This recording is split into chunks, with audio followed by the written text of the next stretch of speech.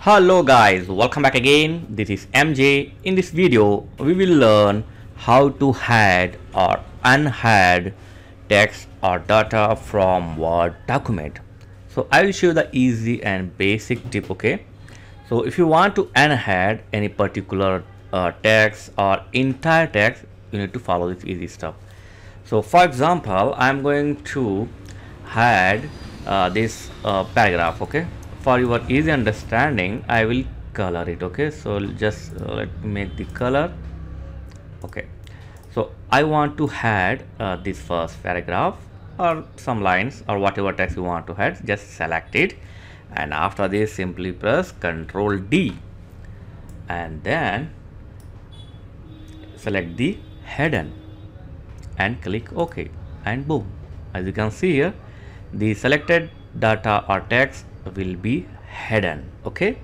And if you want to get back the data or unhide the data, you need to press Ctrl A to select all. So Ctrl A to select all, then press Ctrl D and then unselect this or uncheck this hidden and click OK, and that's it. Your data, your hidden data will be shows once again.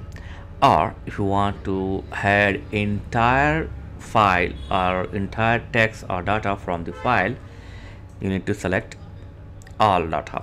So press Ctrl A to select all and then press Ctrl D and then hidden, okay, and boom, that's it. As you can see here, there is no data showing, okay? And if you want to get back, do the same, Ctrl A, Ctrl D and unhidden, and that's it. Now all data will be shown, but this is the only hide or unhide. If you hide the data here like this and you type something here, it will be typed or over write the text. Look at that. This is not a data protection, this is only hide, okay? If someone select the Ctrl A and delete, then data will be deleted, okay?